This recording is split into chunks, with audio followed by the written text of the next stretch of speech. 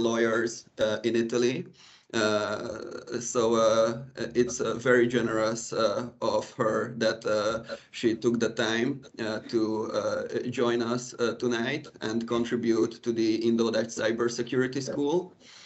I see some students already expressing their excitement in the chat. So I started the recording. Afterwards, after the introduction, Benedetta will deliver her expert lecture on GDPR, and she was also kind enough to open herself to a short Q&A session after the lecture. So as usual, feel free to drop your observations, questions, whatever you're interested in about the topic of cyber law, GDPR in the chat. As usual, I enabled the chat for this lecture also, and I'll be moderating the Q&A session at the end. Now it's 4 p.m. here and 8:30 in India. So let me begin by introducing Benedetta. Thank you so much again for being here. Benedetta is a civil lawyer with 27 years of experience and a certified data protection officer with a specialization in information security, smart contracts, and blockchain. Benedetta is also a senior lecturer of European business law and GDPR, international law and ethics, and moot court course at the Swiss School of Management in Rome. For the past 2 years, since 2020, Benedetta has been part of the Legal Hackers Group in Rome. She's a co-founder of the Natali and Podesta law firm. And in the capacity of DPO, Benedetta is also responsible for educating a company's employees about data compliance, training members of staff who are involved in processing data, and carrying out various risk assessments and regular security audits. With that, Benedetta, I would like to yield the floor to you. I made you a presenter, so you're on the spotlight for everyone. And with that, I believe we may begin the lecture. The floor is all yours.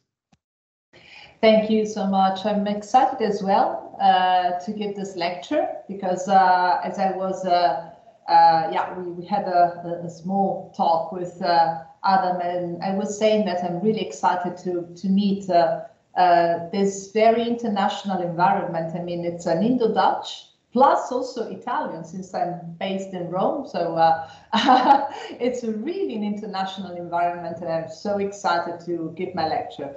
If you allow me, I would like to share my screen because I have some slides.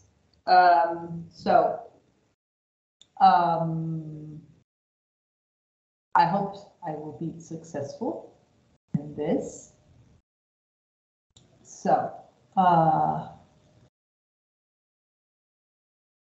just a couple of minutes, and I hope it will be okay.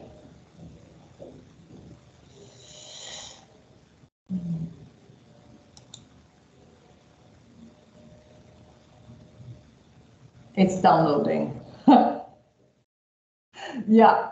So meanwhile, so I want to say that I will talk about what is basically my cup of tea. So what I do every day, as Adam said, I'm a DPO and I work with cybersecurity and risk management in my everyday life. So this is more or less the kind of lecture I want to give you. So just a couple of words about the GDPR and so I think it should be visible, but is it in presentation mode? Yes, it's visible. Okay. Works perfectly. Okay, good. So I just introduce introduce this. Is it okay? Fifth annual online Indo-Dutch Cybersecurity School. So here you can find my brands, so Legal Hackers of Rome, Swiss School of Management, and Natalia and Podesta law firm. So just to mention what I'm going to talk about. I'm going to talk about, of course, privacy, but I think you all know, sorry, okay, I was too fast. So I'm starting to talk about privacy because it is connected to the GDPR, which is the European Regulation on Data Protection. So we start by indicating the features of privacy. So consider that at the end of, at the center of privacy, there is the individual, the natural person. So why protecting personal data? Because data need to be disclosed. And of course, this implies also the necessity to protect data which are disclosed. This principle, which keeps the individual at the center of such protection, is stated by a number of regulations which are of an international environment, but also national environment. I mean, so at an international level, we can say that there are conventions also for the United Nations, the European Charter, also supervisory opinion around the necessity to protect personal data because they are part of human rights, because personal data involve human rights. So what is also important to do is also to connect the various kinds of regulation to a sort of common ground, which is, as I said, avoiding that a violation of personal data can be enacted when such data are disclosed. So moving on to the next slide, this is what we have in Europe. So as you know, so let's say that, let me go somewhat behind this general data protection regulation. So the European Union was created as a common market. So we are now 27 states, 27 countries after Brexit. We were 28. But the creation of European Union was on the ground of creating a free market where people, capital, services, and persons are allowed to move as freely as in the national environment, which means also creating a sort of standard policy over certain aspects.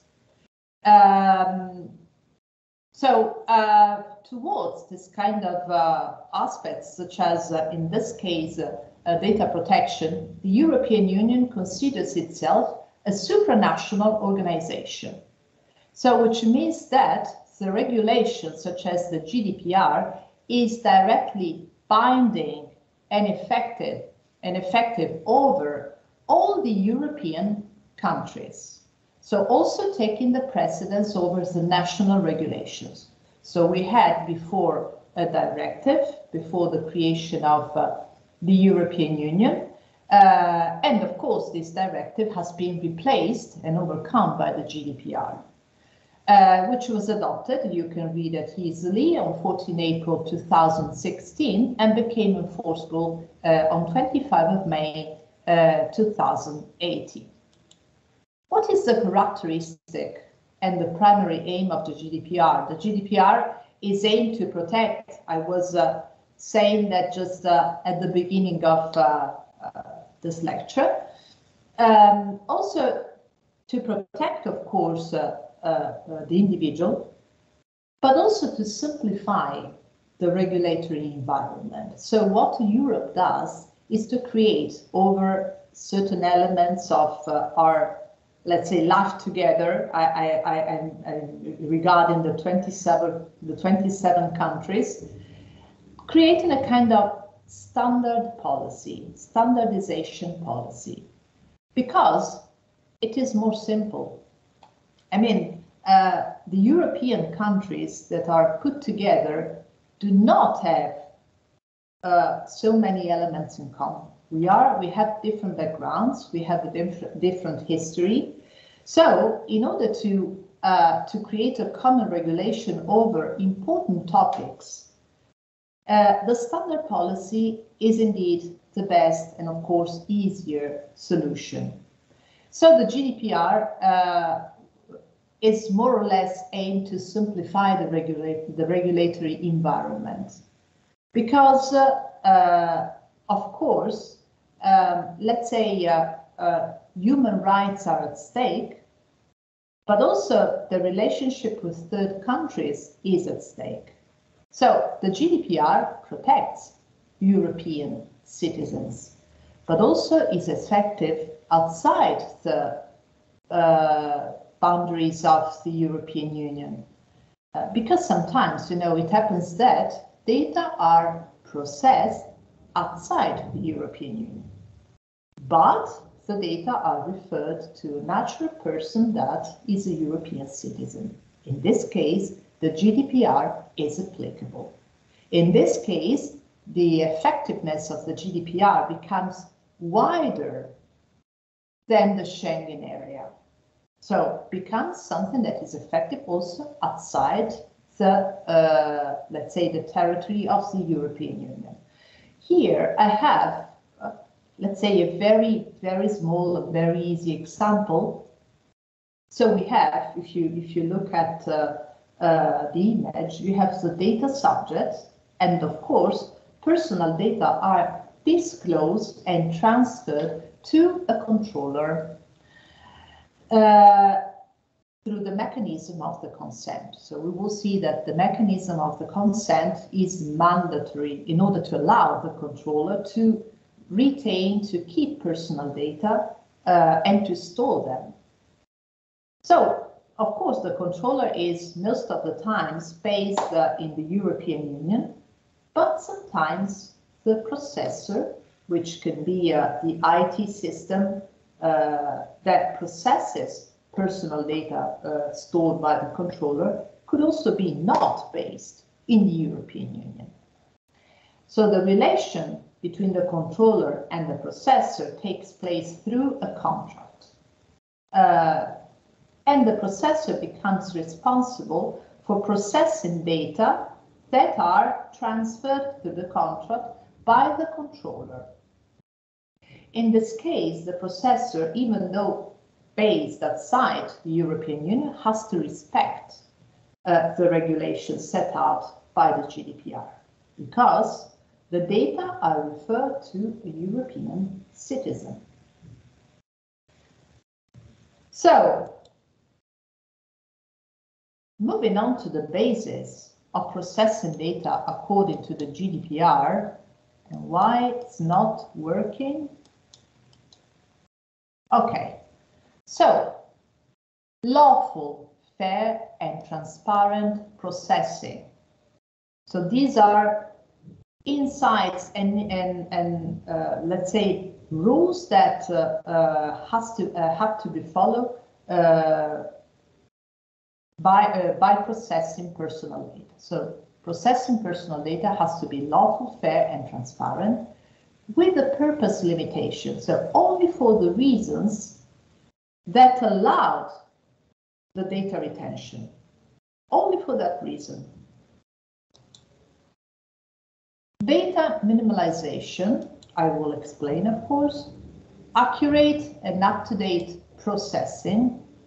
Limitation of storage in forms that permit identification. So it means that every time that you, let's say, transfer your personal data to the controller, then the controller passes the data to the processor. It must be not really easy to identify data. So you have to limit the storage in forms that are so direct that allow the data to be immediately disclosed. And for these reasons, techniques like pseudonymization, encryption are used in order to avoid that. confidential and secure, and respectful of the principles of accountability and liability. So, well, of course, data controllers are responsible for, of course, storing and, yeah, let's say also processing data. Sometimes they must disclose any data collection. They must declare the lawful basis and purpose for data processing. State also how long data are retained and verify whether data are shared with any third parties or outside the European Union area. Because outside the European Union area, rules might be different. Even though, let's say that at an international level, the various countries are more or less in line with the GDPR. So, of course, we have issues, for instance, with the USA. Now there is a problem with Google Analytics that, of course, is so when you click on the cookies, selection of cookies that you have to accept, and you have Google Analytics. Okay, Google Analytics has been declared not really lawful by the GDPR. So now there are issues whether it's illegal or not.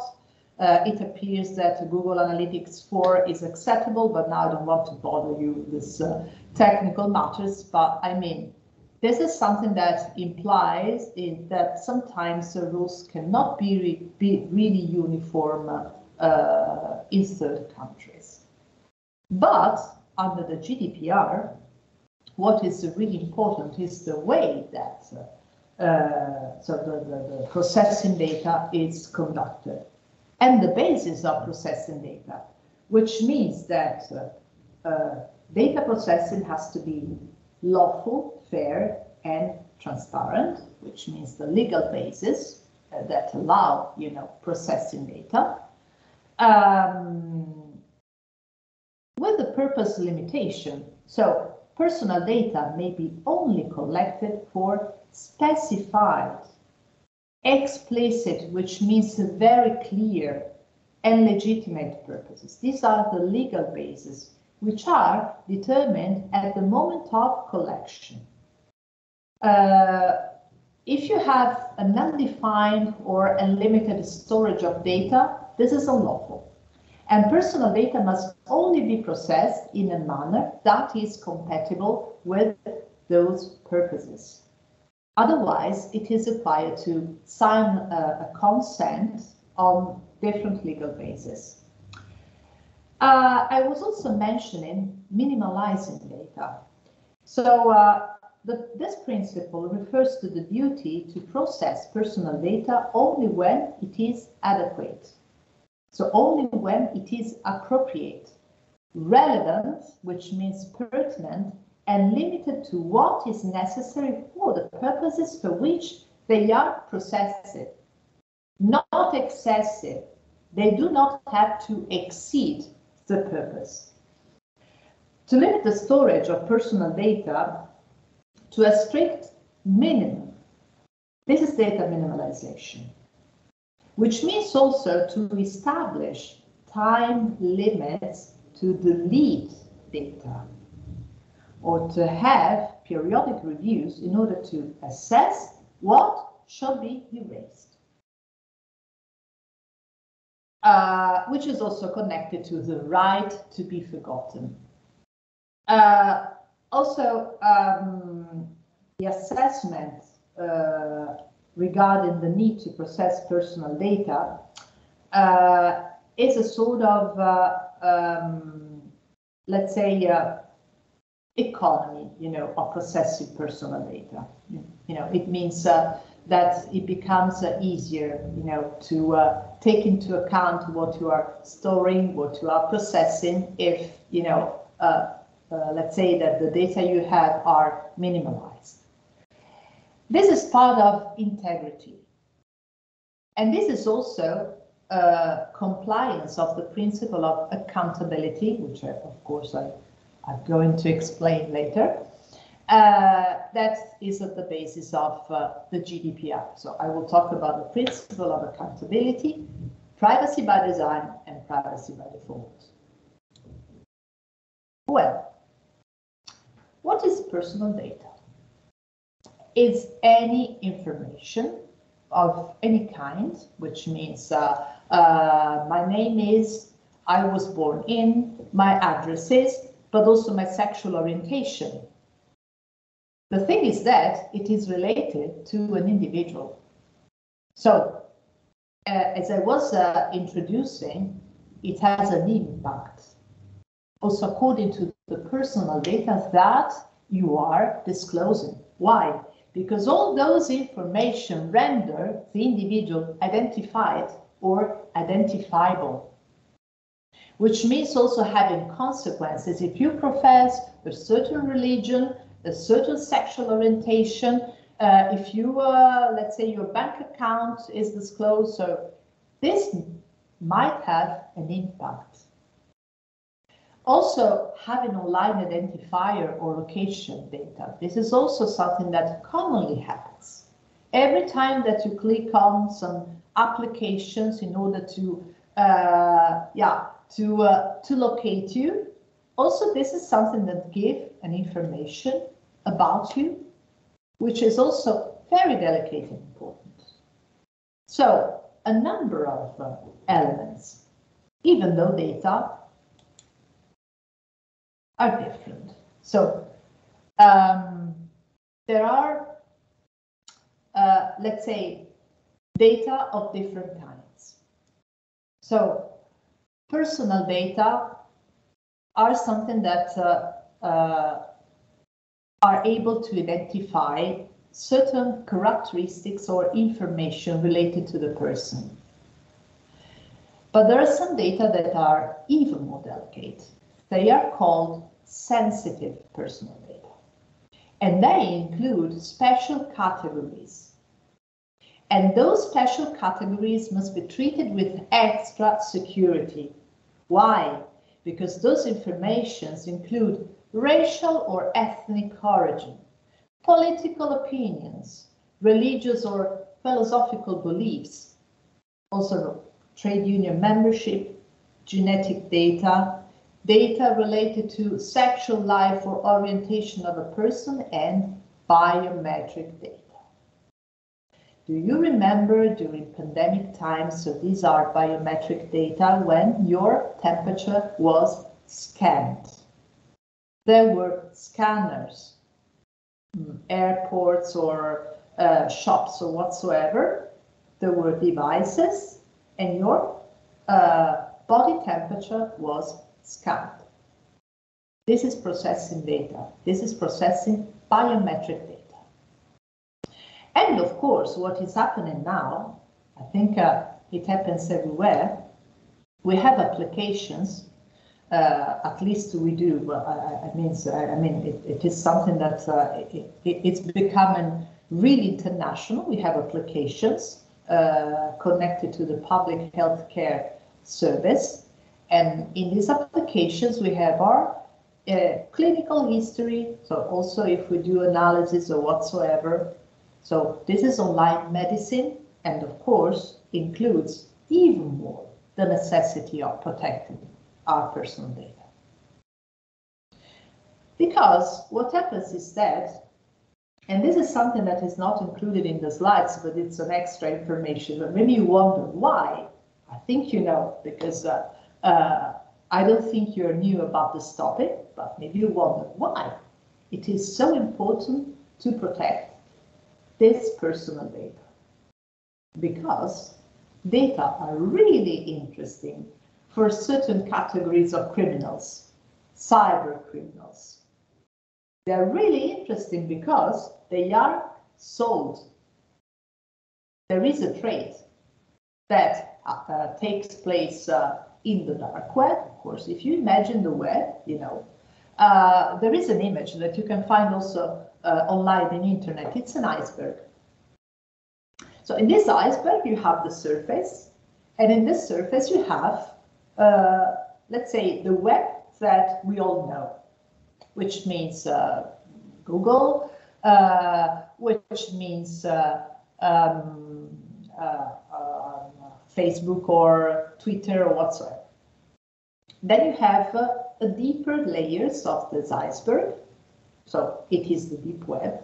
And in the deep web, you find intranet systems, you find all these applications related to governmental control of your public health security systems or whatsoever, bank accounts, something that is more personal to you, but it is still, of course, it is still legal. And then there is the dark web.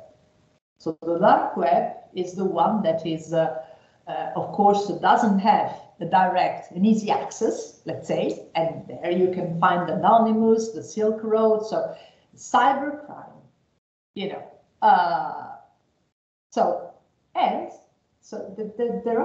There is a trade of, million and billion of cryptocurrencies, because of course cyber criminals use cryptocurrency in order to obtain what they want.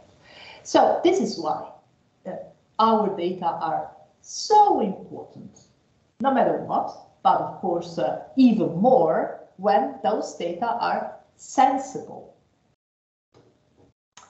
So moving on, of course, then I will answer to all your questions. The data subjects have some rights, and these rights have to be exercised in order to protect your interest. Right to be informed about my data, right to access to my data anytime, to rectification of data if I had to change something, right to erasure, and the right to be forgotten. Restriction of processing. I have to be notified every time that my data are processed, because, as I said, the legal basis cannot really avoid, so has to be done in line with the consent of the natural person that is the data subject. Data portability, so to transfer data, to object, so to say, okay, well, no. Also, to minimize the automated decision making and other issues and features. Well, I was mentioning the principle of privacy by design and privacy by default. This is one of the core features of the GDPR. So, which means that the GDPR tries to design data protection around the individual by allowing data processing only through by respecting some specific principles. So companies are encouraged to implement all the technical and organizational measures that allow a fair and lawful treatment of personal data. And also to take into control what is the processing data by default. By default, which means through, let's say, technical devices. So something that you cannot decide in advance because, as I said, it happens by default, and I have the examples. So, what is data protection by design? For instance, the use of pseudonymization. You replace personally identifiable material with artificial identifiers and encryption in coded messages. So you don't have a direct access to the information related to the individual. But this is something that you can do only if you have the possibility to act on processing data.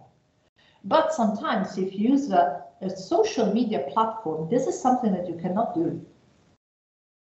So maybe you know that on Facebook or social media, there are some applications that are also quite silly. They say, okay, well, who is your guardian angel? And you click on this, they immediately copy your data and they give you the response. This is a typical processing data by default. You really can't do anything. So social media platform should, because not all the times they do that, a sort of privacy compliant and friendly setting by. So how limitation of from the start to the accessibility of the user's profile, but this is something that not very frequently happens. Most of the times, if you download an app and of course you click on sharing, your data and information, this is something that by default you hope that the application is respectful of these principles. So this is why sometimes you have news about the various apps that are not respectful, of the principles. Well, let's say that the privacy by design follow a very important principle, which is the principle of accountability. And it means that there are 6 lawful bases specified by the regulation that allow processing data. I already mentioned the consent. I also already mentioned the contract between the controller and the processor. The public task allow, of course, personal processing personal data, vital interest, legitimate interest, and legal requirements. So these are the 6 bases that allow, of course, it is not necessary that they coexist, but they are the 6 bases that allow processing data. Well, so I don't think you really need to know what is the controller and the processor, but I mean, I already explained. So controller stores data and determines how data will be processed, and the processor is a third party, any third party. What is basically the difference? The controller has an overall general responsibility for processing data and liability for violation of data processing.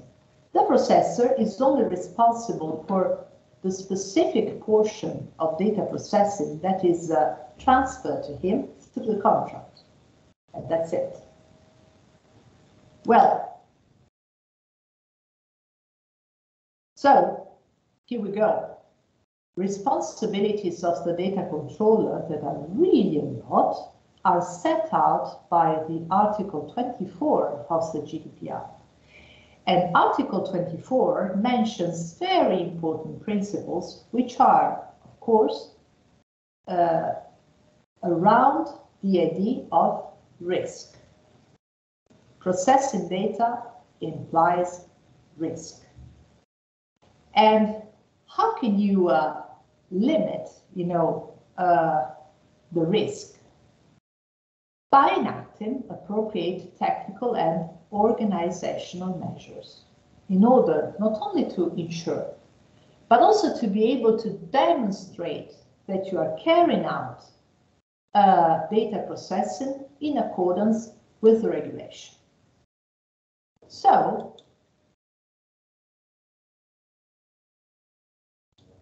well, here we go again to the controller and the processor. Again, pseudonymization. So you store data, and of course you transform personal data, so they cannot be attributed to a specific subject. The record of processing activity, which most of the times is done by data protection officer. Enacting the security of personal data through specific, as I said, technical and organizational measures, and implement measures, if you can, with the principles of data protection. So, this is something that, of course, now you might wonder, well, so what does it mean in general? What is GDPR compliance? Because I only mentioned the relation between the individual and the controller and the processor. But who is the controller?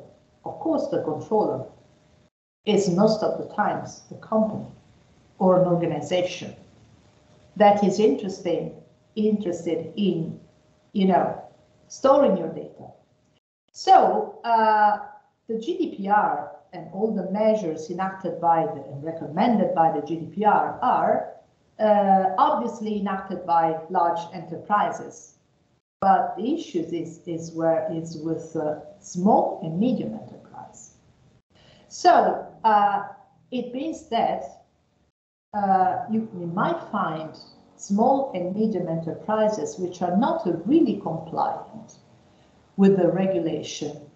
So enacting all these technical and organizational measures in order to protect personal data that you are storing has a cost.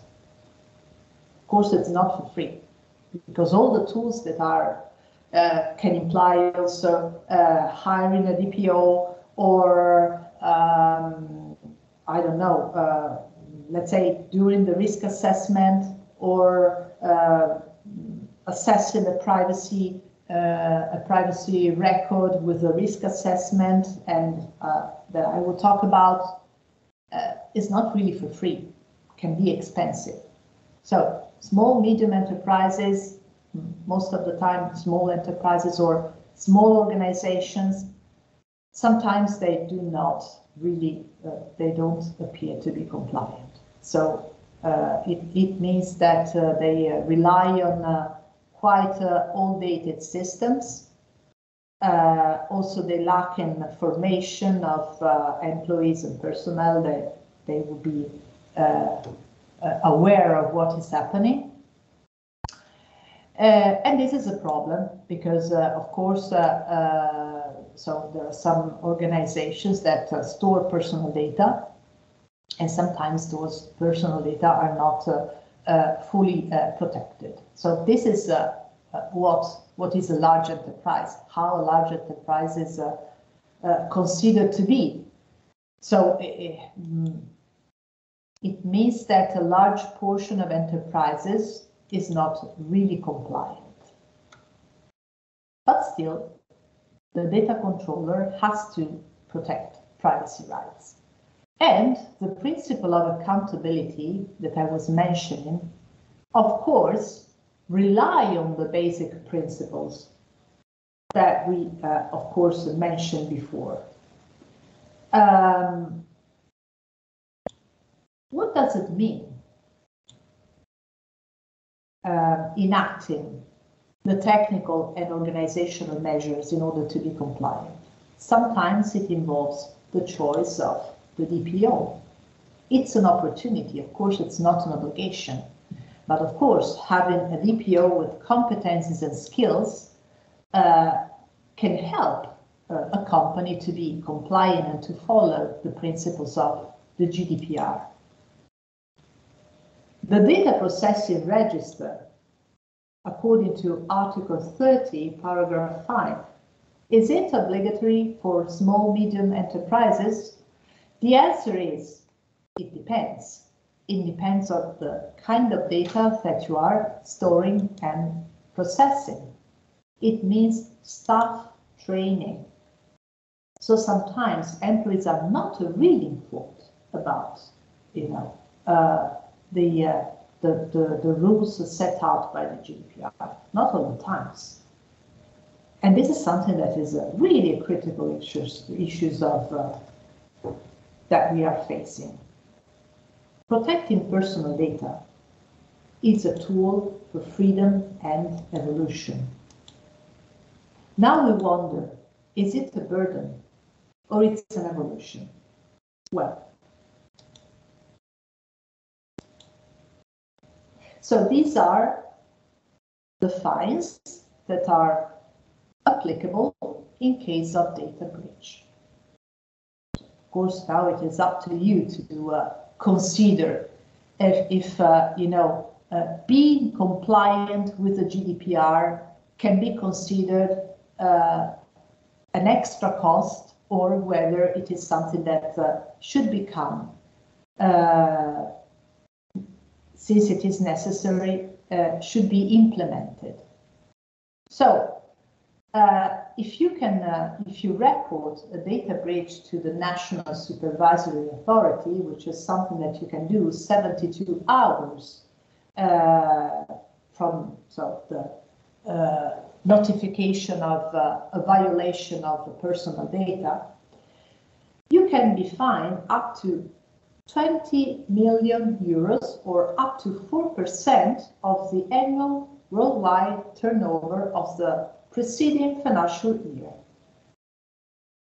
which is really a lot.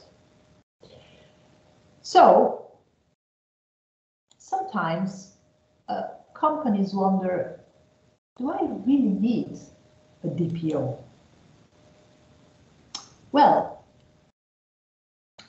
let's try to give you an answer, because of course the data controller has an obligation to appoint the data protection officer, not all the times, but only in case that the data controller is a public entity, or if it's a public or a private entity which carries out activities involving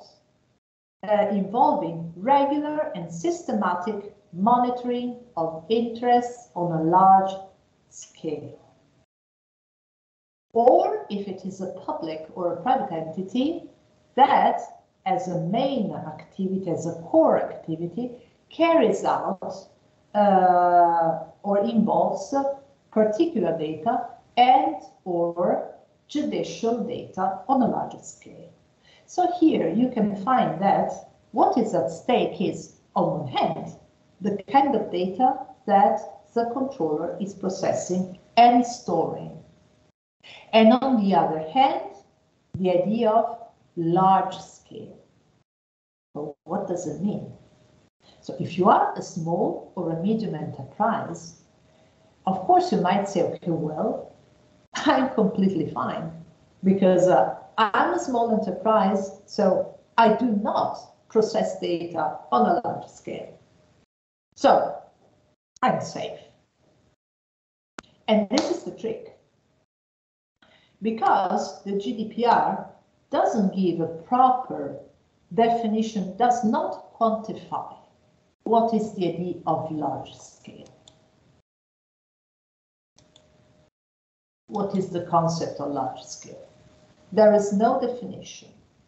So you can find something on recital number 91, which says large scale processing, which aims at the processing of a significant amount of personal data at a regional, national, or supranational level, and which could affect a large number of data subjects and potentially present a high risk. What does it mean? So this is what I define as a sort of legal language, because it is general, can be applied to an undefined number or kind of situation, but it's not really precise. So, significant amount. Regarding what? So this is not a general statement. This is not an indication. This is something that offers the ground for interpretation on a case-by-case basis. And that's it. It is clear. So let's say that you are a private investigator. A private investigator is not really a company. It's a professional organization. But can you imagine the kind of data that are processed in this kind of environment? So interests that are involved, considering, I don't know, information regarding the economical situation of a person, or if this person is cheating on the husband or the wife or whatsoever. So you can imagine that if those data are stored in an appropriate, in a not appropriate way, yeah, problems can be really a lot. So the DPO is a service. Sorry, I was going too fast. Because the DPO supports this data processing. So what we do as DPOs is trying to increase awareness of, let's say, people involved in data processing, such as the controller, such as the processor, such as the employees. Also what we should do is to safeguard the formation of the awareness, let's say, of people involved in data processing. And also to verify if the GDPR is enacted and implemented through periodic audits and meetings. So the DPO is a tool of accountability. I'm trying to introduce what is really a very important topic regarding GDPR, which is assessment and risk-based approach. Well,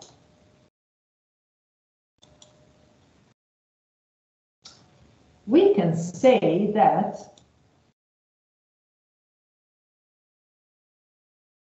we go back to the technical and organizational security measures, and they are all around the risk-based approach.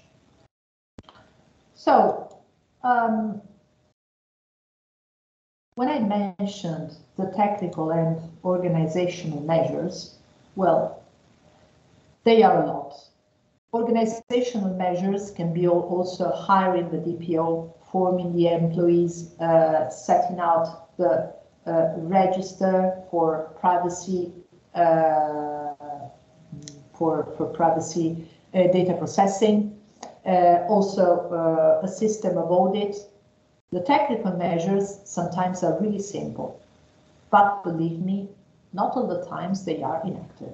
So the backup system should be something really evident, but sometimes there is so it's not systematic. Tracking, this is also very simple. Tracking access to computer program and systems.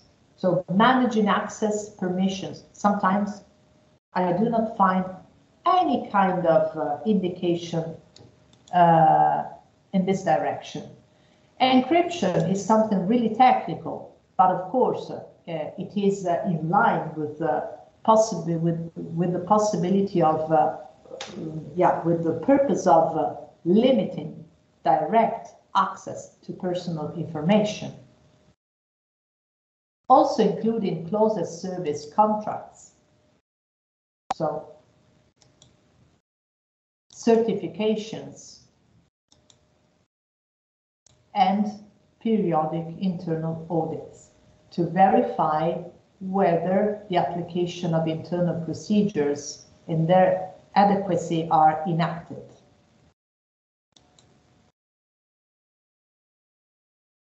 So, what is encryption?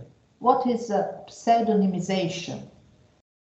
So, of course, it is, in case of cryptography, replacing something that is a sort of extended, clear, directly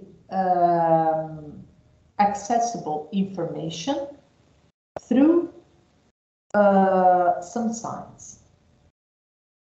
Also, sometimes you can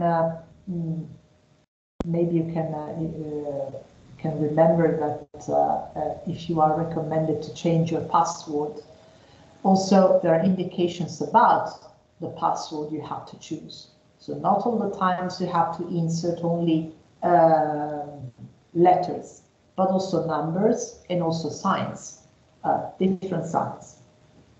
Can be a comma, can be a, let's say brackets or whatsoever. Pseudonymization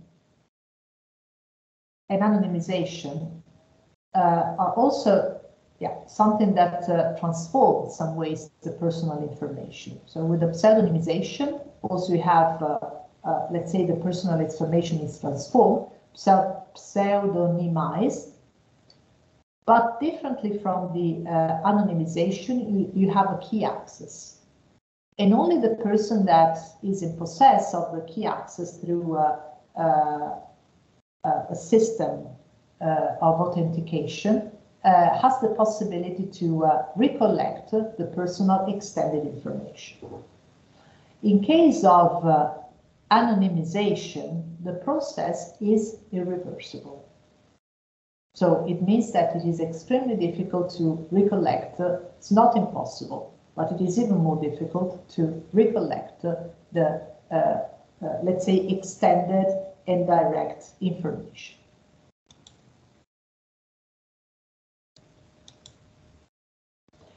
So, all these technical and organizational measures are run around the idea, the concept of risk. So we go back to what I was mentioning. Processing data imply a risk, expose risk, the risk to be violated, the risk that personal data are violated, and in case of breach, and in case that you as controller are not fulfilling the regulation enacted by the GDPR. So in this case, if you are exposed,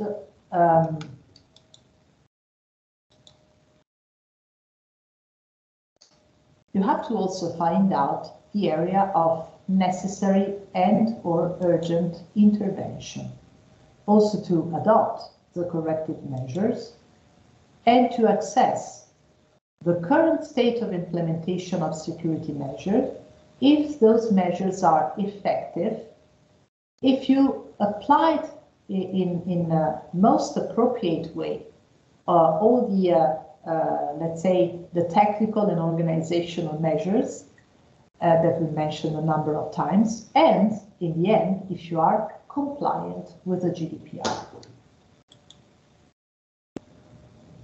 But what is the risk?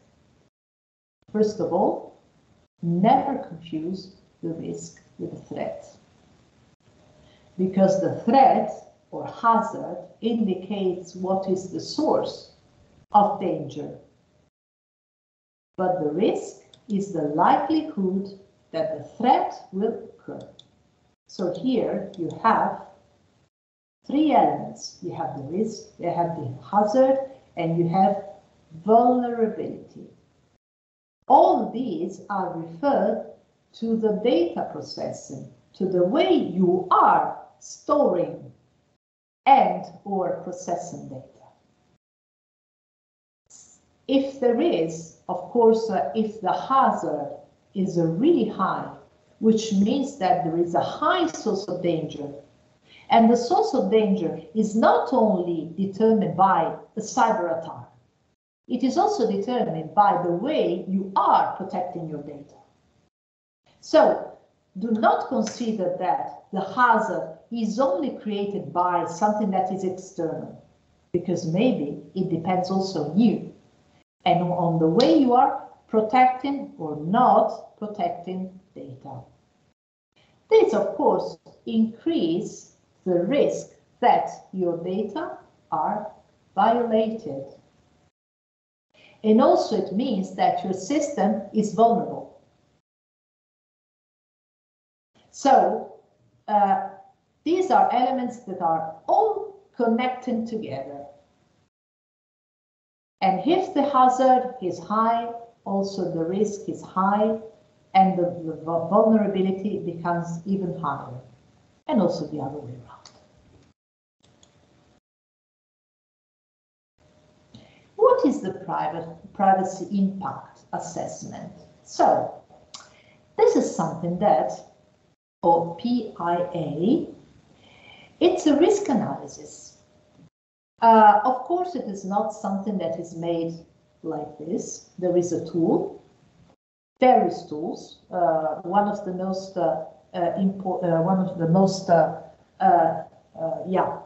common tools is licensed by ENISA, and it allows you to do an assessment of the way you are processing data. It was introduced with GDPR, Article 35, and it's technically an analytical record on the way you are processing, organizing your data. Also assessing if you are compliant with the GDPR and if you are enacting all the technical and organizational measures. So if you are accountable. So let's say that you introduce what is the kind of your activity, the name of the controller, the name of the processor or processors, if there are more than one, the kind of data you are storing and processing. So to whom those data can be disclosed, the way you are protecting them. So there are a number of informations, and of course this implies also calculating what is the level of risk, vulnerability, and threat. Why do I have to perform a privacy impact assessment? First of all, because in this way you are compliant with the GDPR. And you also are able to demonstrate that you are compliant with the GDPR. Also, if there is something that is not really fulfilling the GDPR, you can identify if your system is weak.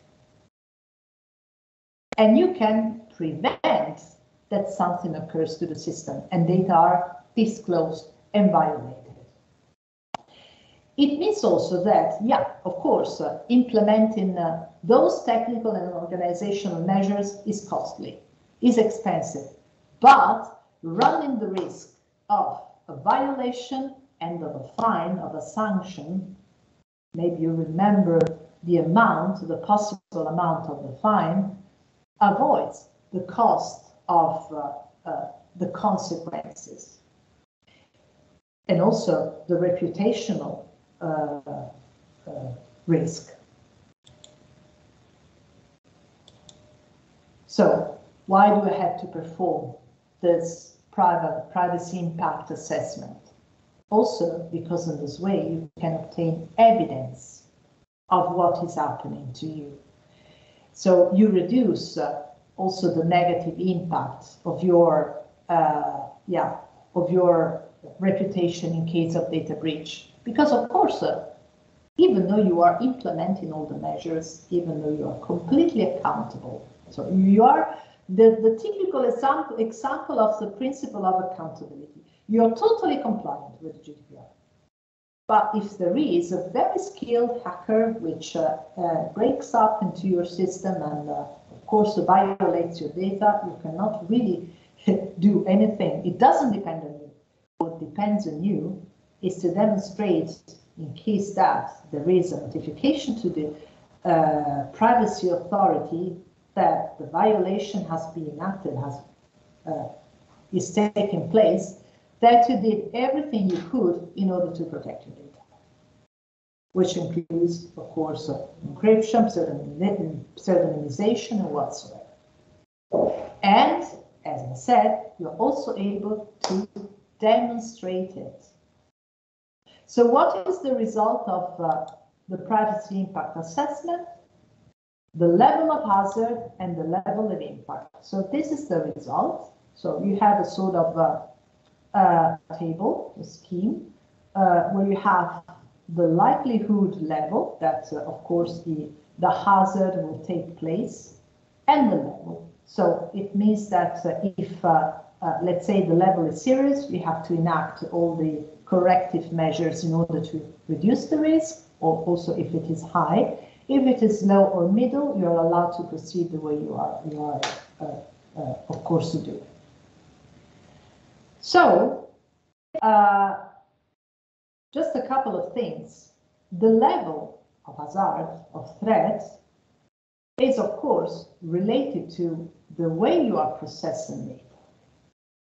But the way you are processing data, which of course implies the risk, has an impact.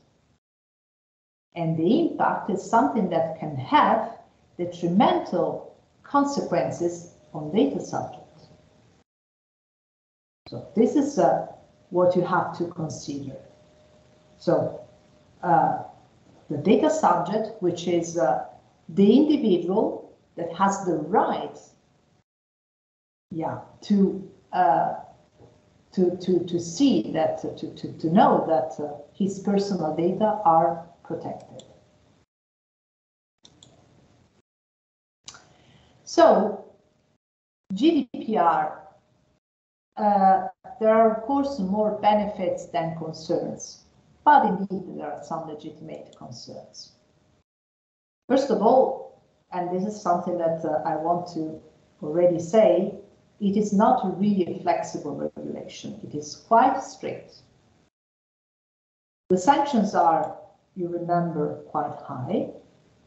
Also, in case of violation, the negative impact on the company's image is really high.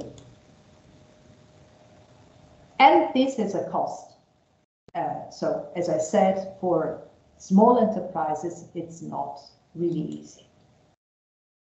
But there are benefits. So, increased security of the data managed by the company, of course. Also, counteract to the illegal traffic of information. Streamlining of business processes to boost their effect for investors and partners, because of course you improve, the image of the company. The company is protected, so it is a safe company. And of course, some extra benefits, because of course there are some information related to the company which are protected as well. Also, all the rights are related to intellectual property. So, security regulations have a really wide impact. So, I think that taking into account let's say, the negative aspect, which I was explaining, is more or less related to the cost of implementing, the GDPR technical and organizational measures. I think that a very wide campaign in order to improve the formation and information of employees should be really enacted.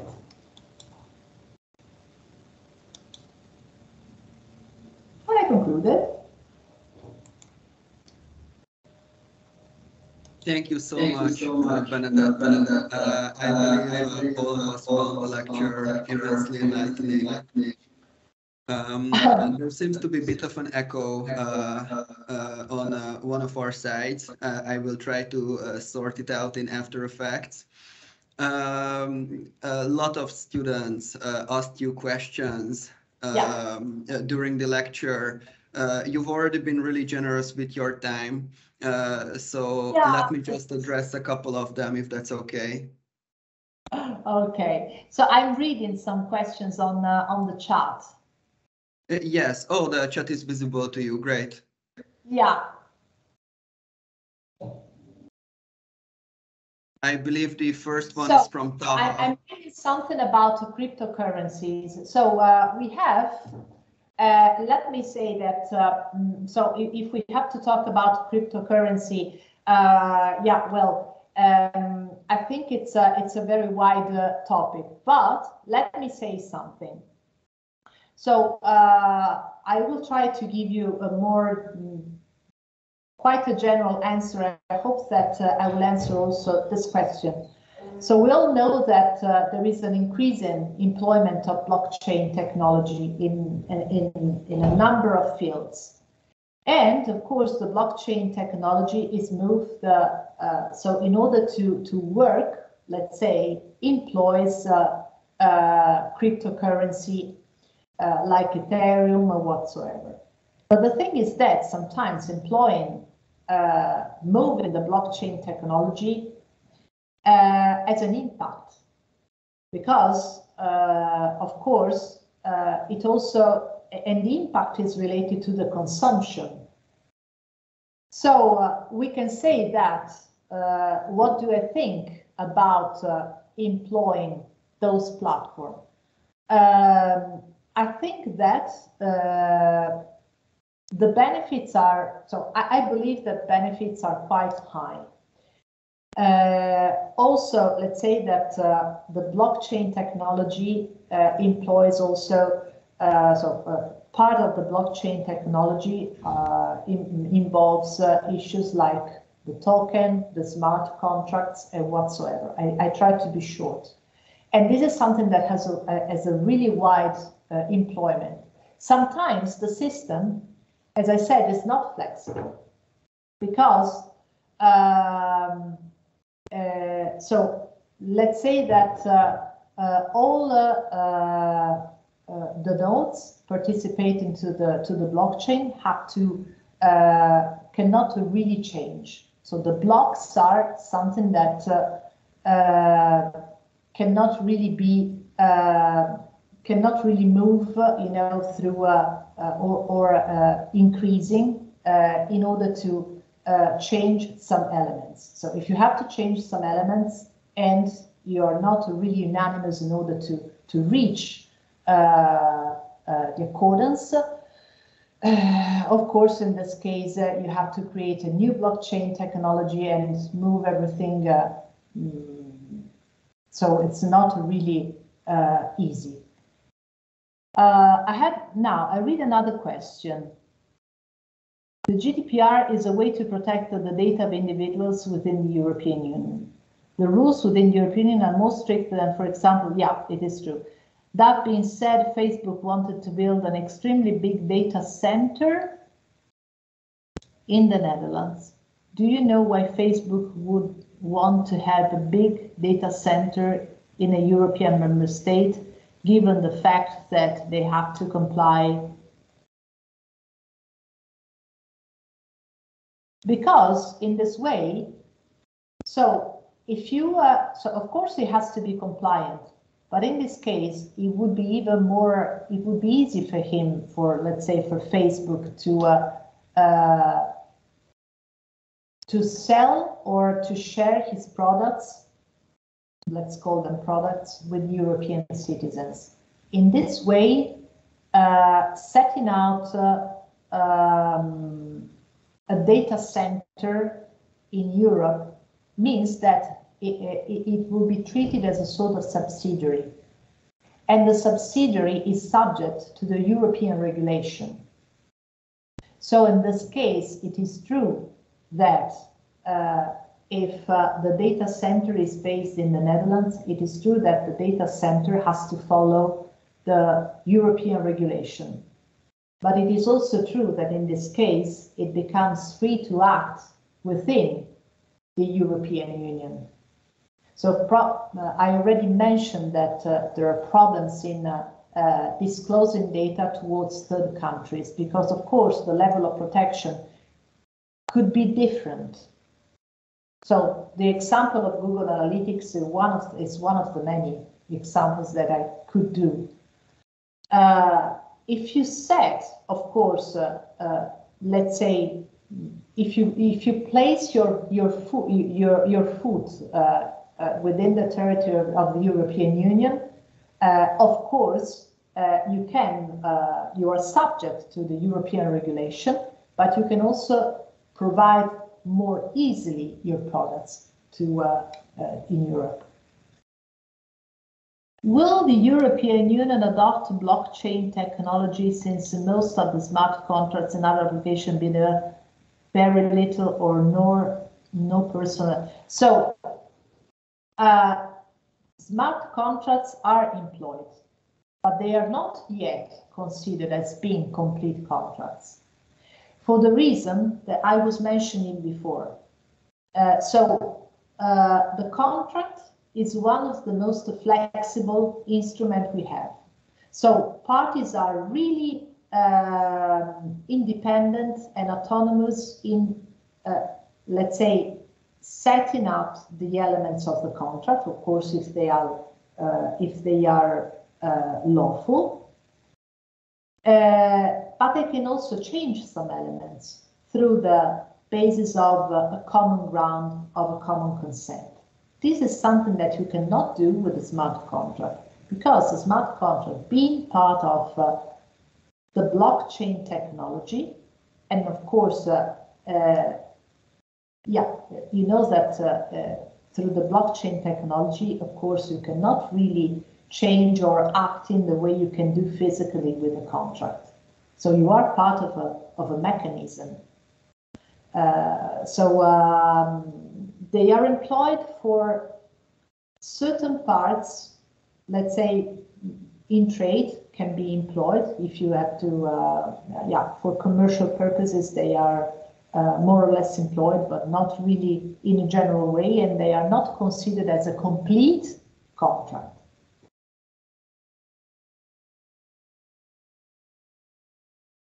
According to the European GDPR, if any organization provides goods or services to Europe's citizens or residents, the European GDPR applies to you even if the organization, is not located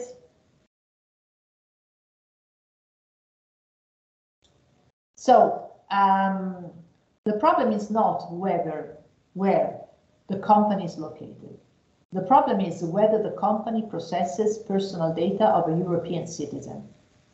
If the company is able to process, for certain reasons, personal data of a European citizen, in this case, the company has to follow the rules of the GDPR. What about European companies based in EU that process the personal data of citizens from other countries, such as Indian or Russian citizens? It is the other way around. So the European Union is based on the principle of mutual recognition. So it means that if there is something that is allowed in Europe, this is something that should be also allowed on the other way around. But of course, if so let's say that what is important is the personal data that is processed and the regulation that is applied to the individual. So in this case, if the individual is based outside the European Union, of course, let's say the European organization has to take into account the regulation of the country where the individual is based.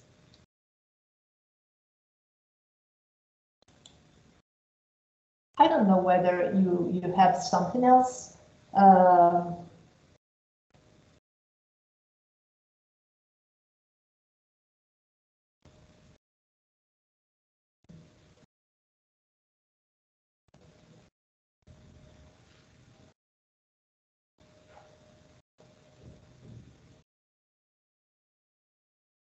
Thank you. Thank you so much for everything, Benedetta.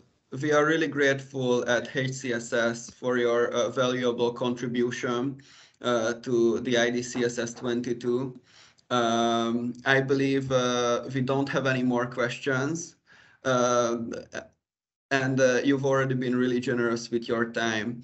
Once again, we really appreciate the expert insight into GDPR, and we really hope to host your lecture next year as well. Thank you so much. It's been a pleasure. Thank you to everyone for your attention, for listening to me, and for inviting me. It's been really a pleasure. Thank you so much, Benedetta. Have a great evening. You too. Thank you. Bye-bye.